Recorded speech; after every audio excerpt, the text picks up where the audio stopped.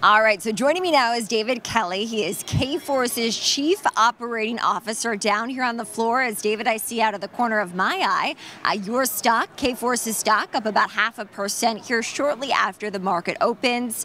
Why is this transfer that we're celebrating good for business at Kforce? Well, Kristen, first, let me say we're thrilled to be here today. Our team has been energized by the day. It's a really special day for us. So the New York Stock Exchange is a meaningful step for us, right? We've been publicly traded for almost 30 years now. As we grow this company, we're looking to expand our reach, access new potential shareholders, right? Global markets, and this is a really important step for us. And the services that the New York Stock Exchange provides to us are exceptional as well. So thrilled for the move. Our people are excited about it. It's been a meaningful change already for us. We're very happy to have you here. And for our viewers watching at home, as the Chief Operating Officer, what operational changes are in store here as we make our way through 2024? So 2024, well, it's an interesting market in our business, right? I think it's fair to say that companies are very cautious about what they're doing and how they're spending their resources on technology.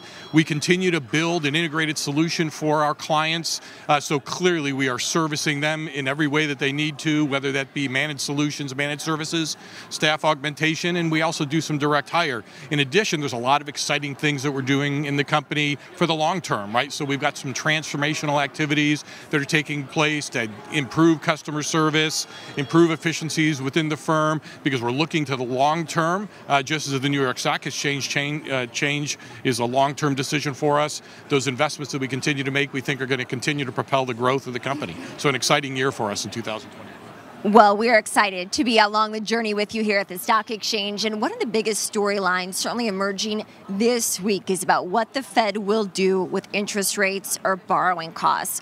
Does that impact your business? Yeah, really good question. So technology really is at the heart of what every company is doing. So we've seen over the last couple of years, obviously interest rates have been high, companies have been cautious as it relates to their spend, but those strategic investments that they've continued to make are because, and we deal with market leading companies, predominantly Fortune 500, Fortune 1000 companies.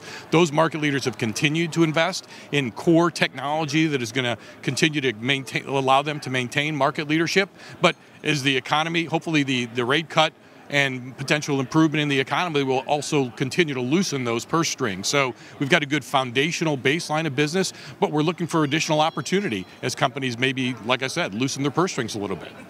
And David, as we're speaking, I see the stock now up about 0.8% on the session shortly after the market opens. That's the Chief Operating Officer, David Kelly. David, thank you. And viewers, let's take a look down here on the trading floor.